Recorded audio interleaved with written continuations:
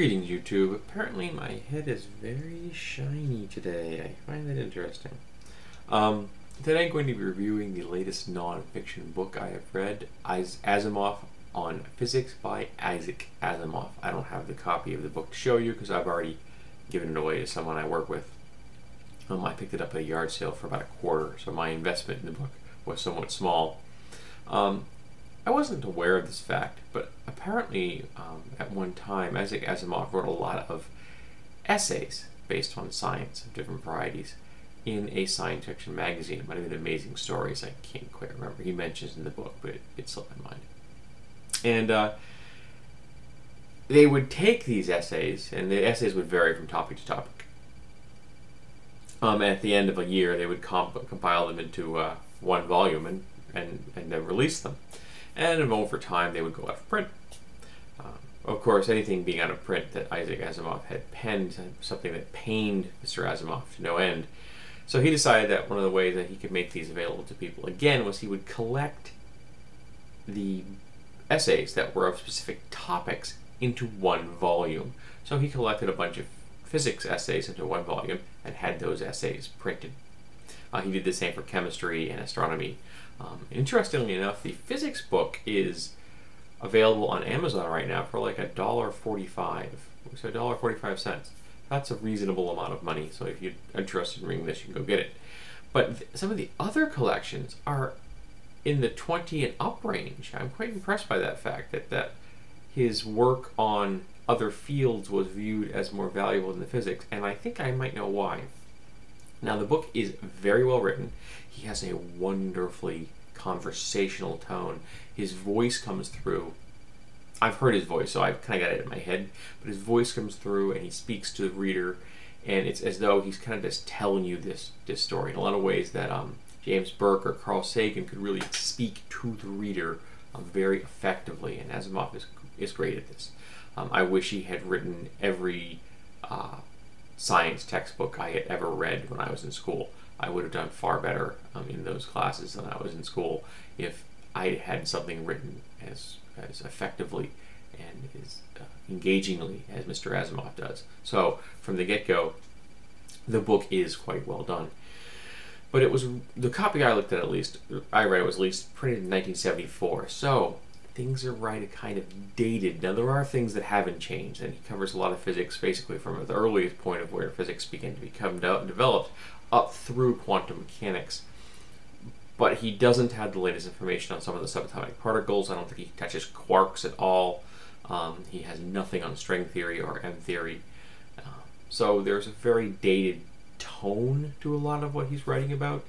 And unfortunately, there's also the fact that he had an ego the size of Jupiter, and he makes a couple of direct references to his ego in the book, and he kind of does them in an offhand way as a joke. But the problem is that in other spots of the book, his ego shines through even when he is not attempting to do so. The man was an arrogant SOB. He also was apparently a bit of a sexist, because there is a misogynistic passage in there that kind of made me shake my head. I had the fortune of, when I was a younger person, I think I was 19, of encountering a woman who was in her early 60s that had been hit on by Isaac Asimov at a convention when she would have been far younger. Apparently he was a bit of a rake, which doesn't surprise me in the least. So if you can get kind of past Isaac Asimov's foibles, his little quirks, the things that made him flesh and blood like we are, the book is very good at explaining physics in a very conversational tone. Now, he does throw math at the reader. There's quite a few formula in the book which he discusses and he references. So he'll put a formula in, and it'll say like equation 22, and then he may refer to that later in the book, and you can go back and look at it if you want to. He does assume a level of mathematic competence that I do not possess. Maybe the readers of his fiction in the 50s and 60s were more well versed in math than I am, but I was a little lost in that, but he does explain what he's talking about, so I had the advantage of being able to kind of roll with the punches, if you will, and pick up what he was talking about with any difficulty. So I didn't lose anything, but if I had a more comfort and a higher level of skill in math, the book would have had a greater depth to me, I believe. But he's not afraid to throw mathematical concepts out. It is nice when he talks about big numbers. He discusses them in both the conventional, like, 0.00005, and then he'll give the mathematical equivalent of that, like 5 times 10 to the negative 12 or something like that. So having the different notations, I think, is useful to the reader to get them to think about numbers in different ways. He also talks about how billions is an unfamiliar term. Maybe it was an unfamiliar term in the 70s, but we're all comfortable with the term billion now, which is kind of sad because we're billions and billions, trillions of dollars in debt, and so those numbers have now become common parlance.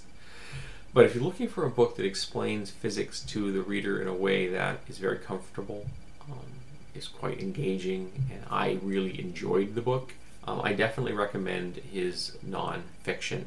Now, I've read 2 of his non-fiction books, and frankly, I find them vastly superior to his fiction work. I've read some of his fiction work when I was younger, when I was in teens and early 20s, and frankly, I don't really remember any of it. It just didn't stick in my head. But his non-fiction writing is clear and precise, and I really enjoyed it. If you can get past his, his misogyny and his ego, but that may not be easy. His ego is on pages after pages of this book. But I enjoyed the book. I had a good time reading it, and I recommend it to anyone out there who likes physics or Isaac Asimov.